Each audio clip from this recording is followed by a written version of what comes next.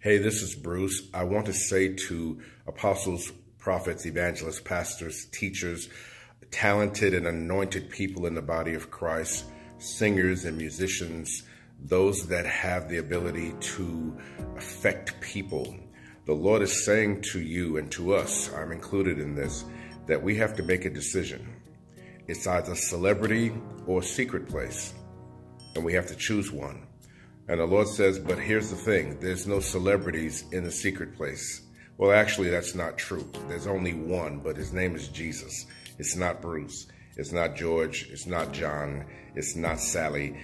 The only celebrity in the secret place is Jesus. So you have to make a decision in this time and in this season whether you're going to hang out with God in a secret place and hear his secrets. The Lord told me many years ago, he said, my people want to know my secrets, but they want me to yell them across the room. And I don't yell secrets across the room. You must come closer. And if you're going to come closer, that means you got to be willing to let go of stuff. I had a dream many years ago where I was walking with Jesus and we were going down a long, narrow road. And I was leaning on him. I had all my weight on him and he didn't mind. But every couple hundred feet as we walked, there was a package on my side of the road. And when we got to one of those little packages, he stopped and looked down at me, and I had to make a decision. Without him ever saying one word to me, I knew that I needed to make a decision to keep walking with him or value the stuff over my relationship with him. And I believe that this is essential for us to understand as leaders in the body of Christ now today, that you have to make the decision over and over and over again. In that dream, I made the decision to keep walking with Jesus, and we kept walking, but every couple hundred feet, there was a package on my side, only on my side. And when we got to that next package, he stopped and looked at me. And I understood when I woke up that for the rest of my life here in the earth, I would have to make the decision every so often to give my Father a new yes. God is looking for new yeses today. You gave him that initial yes. You came into the kingdom. Maybe you even said yes and you started ministry.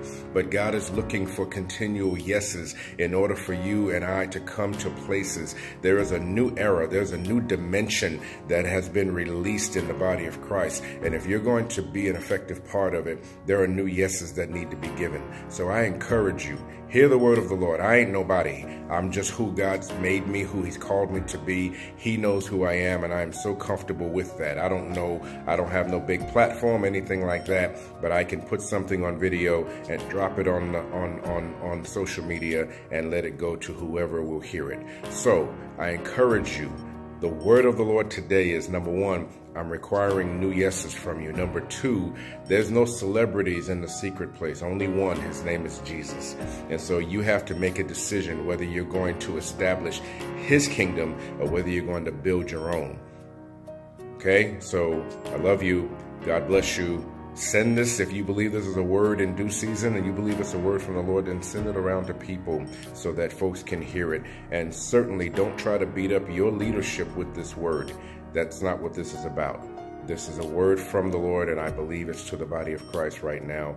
And so I'm willing to put myself on the line and publish it. And I hope that you will treat it properly. In Jesus' name.